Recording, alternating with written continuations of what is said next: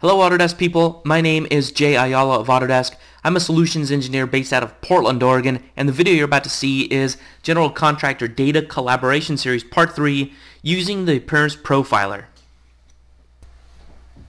So picking up from where we left off in the last video, what I've done is I've downloaded and installed the Navisworks Manage Subscription Advantage Pack, and what I'm going to do now is I'm going to click and drag my file onto my shortcut for Navisworks Manage to open my file.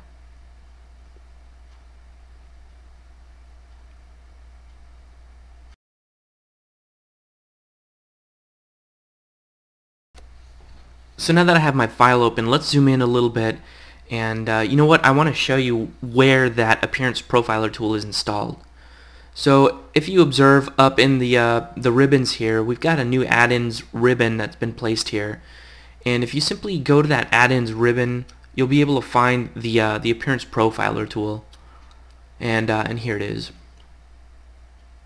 Now I want to do a little bit of Windows management here so we can see both the Appearance Profiler simultaneously as the Navisworks file.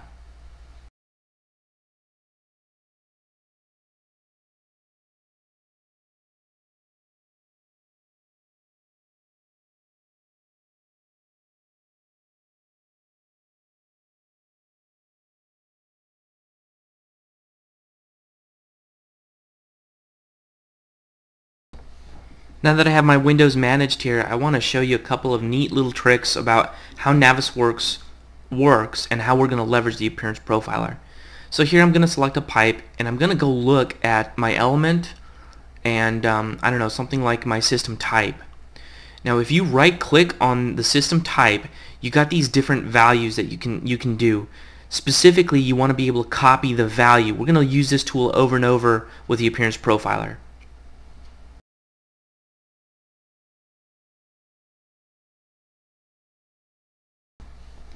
So getting back to our Appearance Profiler dialog box here, I want to show you a couple of tricks. If you take a look at the category inside the Appearance Profiler, I want to show you that this category actually refers to the tabs that you see up in the properties. These are also categories.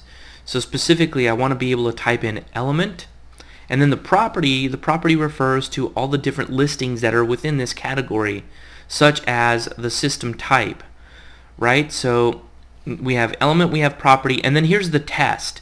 When we test, we want it to equal this particular property value, right? So the property value in this case would be supply, hydronic supply.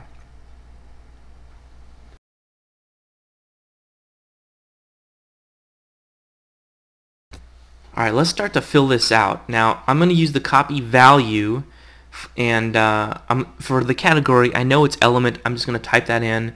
For the property that I'm looking for, I know it's system type, so I'm going to type that in. Here's where I use the paste command. I'll give this a color of red. I'll add this to my list, and then I'm going to run this. And as soon as I hit run, it'll go red. I'm going to repeat this process for the rest of my systems.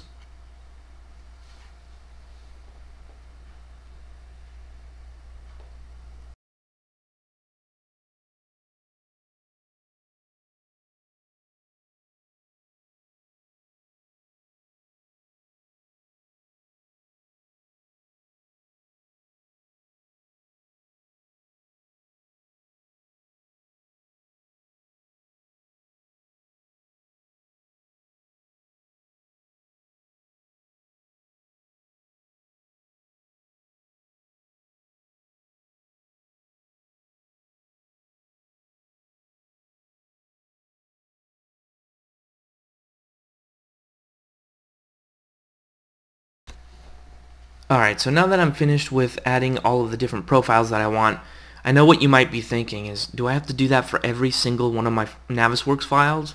That's going to be a pain in the neck. Well, you don't have to. What I'm going to do here is I'm going to save this Appearance Profile that I've just created onto my network somewhere, and I'll just give it a file name here. Let's see. Let me change the file name a little bit more. So I'll save this file onto my desktop or wherever you want to put it. You can go ahead and save it.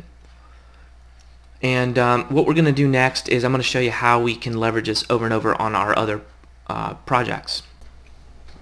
Okay, so now that I've got this file color-coded the way I wanted and the Appearance Profiler saved on my desktop, I'm going to go ahead and open up another project that was done with Revit MEP also.